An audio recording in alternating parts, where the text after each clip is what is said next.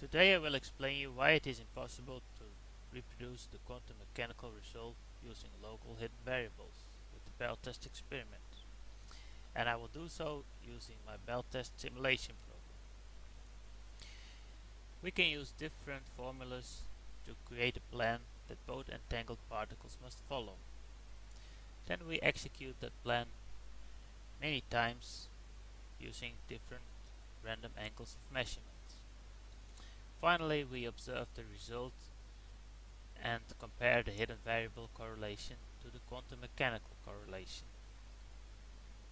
We have two entangled particles and we measure the spin A at angle A and B at angle B.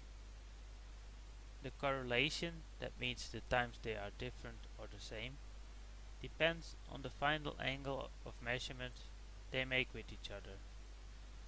That is the angle that angle A and angle B make with each other. When angle A and angle B are the same, the final angle is 0 and the correlation, that is expressed by the squared cosine of half the angle.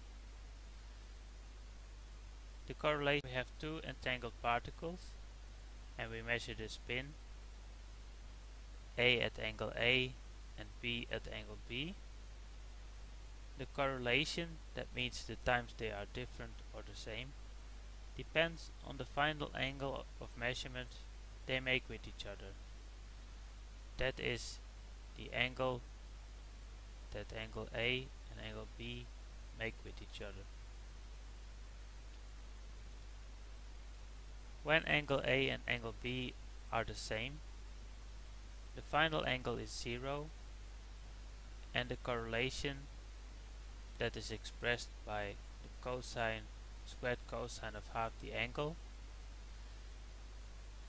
The correlation is then always -1, meaning A and B always result in opposite values. Because of this, we only need one plan. The plan for detector A is always exactly opposite to the plan for detector B. Furthermore, we can have only one variable, the angle of measurement at the detector. That's the only thing we can change locally. To get an understanding of the results of the application, let's first look at a plan that simply yields a random value for each measurement. After many experiments, we see a graph with a correlation of 0 at all angles, meaning it's sometimes the same, sometimes different, but never always the same or always different.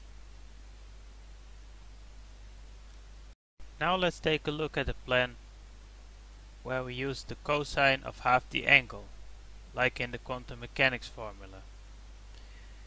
With quantum mechanics, we apply this formula to the resulting angle.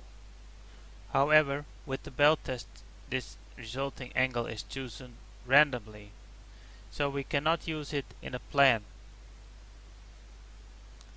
So we cannot apply it to the resulting angle, but only to a local angle of measurement at A or B. This results in a much weaker correlation than the one that is achieved with quantum mechanics. We can use a modulo operator to create spikes at certain angles. We can even create funny patterns like this one. However, we can never achieve the result that the quantum mechanics experiment yields. We can use this button to let the computer swap 360,000 values just so they resemble the quantum mechanics result as much as possible. This results in a graph like this. It turns out that this graph represents this formula. It means show a value of 1 at angles smaller than 180 degrees and show a value of 0 for angles larger or equal than 180 degrees, and vice versa for the values at B. Why we cannot obtain the result of quantum mechanics using local hidden variables? For that, let's take a closer look at the graph at angles around 0. Over here the graph is almost horizontal, meaning that although the angle changes quite a bit, the correlation almost doesn't change at all. Let's assume, for example, that when the angle changes by 1 degree, only 1 in 1000 values changes from being different in being the same.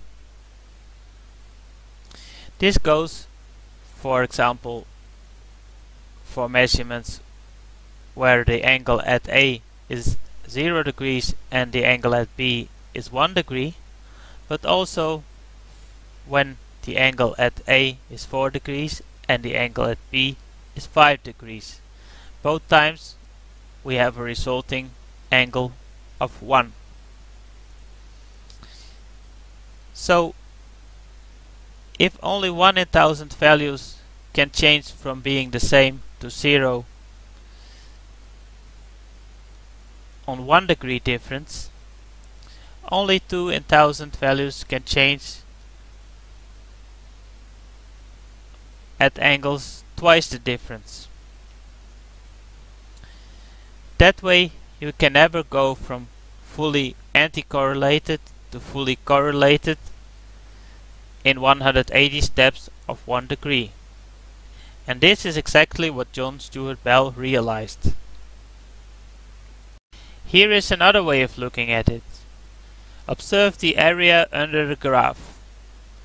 This represents an amount of different and amount of the same results. The quantum mechanic result is both more the same and more different than the hidden variable result. This is not possible to achieve with a plan that yields either a different or same result every time. The only way to realize the quantum mechanical result is when the value at A sometimes changes when a different angle is picked at B. This happens over long distance and faster than the speed of light. How this is achieved is one of the greatest mysteries of today's science. This includes my explanation. If you want to download this program or the source code, please look at the links in the description. Thank you for watching.